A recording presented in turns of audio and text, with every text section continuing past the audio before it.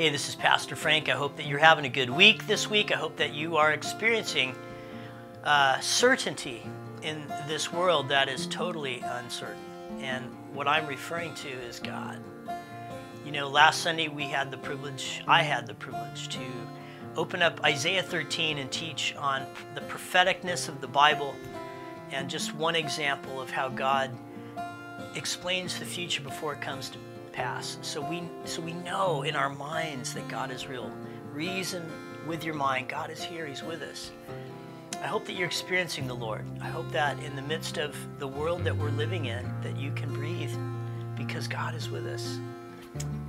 This next Sunday we're going to, once again, we're going to have some fun. You know, the Word of God is solid. Jesus gave a parable on the Word of God being thrown among the hearts of people and how God's Word has a different effect on the soils of different people's lives. And we're going to be talking about that this Sunday. We've been talking about God's Word. Well, what is the effect of God's Word? And what does the soil of your soul look like in 2022? Did you know that God wants to change you in 2022? God wants to work in your life in 2022. God has a vision for your life in 2022. We're going to be talking about that next Sunday. Hey, good things are happening here at the church. I just want to ask that you'll please pray for our youth that are going up to the mountains this week. Pray for the staff and the youth. Just praying that everybody will go up there and just have a wonderful time with Christ. Pray for our Grief Share ministry that starts back up this week. And again, if you know of somebody that's going through grief, or maybe you or yourself is going through grief, this ministry is awesome. And encourage you to be aware of its existence and use it. It's really touching people's lives. This January 24th, we're going to have a women's event here at the church called the Night of Peace.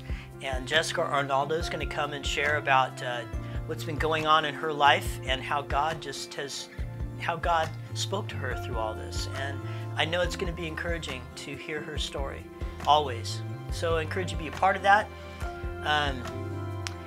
We were going to have baptisms at the church this Sunday, and I bet you can guess why we're postponing that for probably sometime in February or so.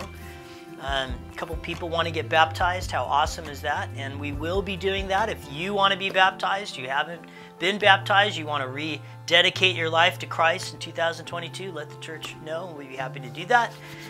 Good things happening. By the way, last one, tax returns. We're going to just mail them out to everybody this year. You can probably guess why. Sometimes we have you come to the church, you can get them, but we're just mailing them out. So that's what's happening at Woodbridge this week. Look forward to seeing you on Sunday. If you're looking for something to read in preparation for this Sunday, I would encourage you to read Matthew chapter 11, Matthew chapter 12, and Matthew chapter 13.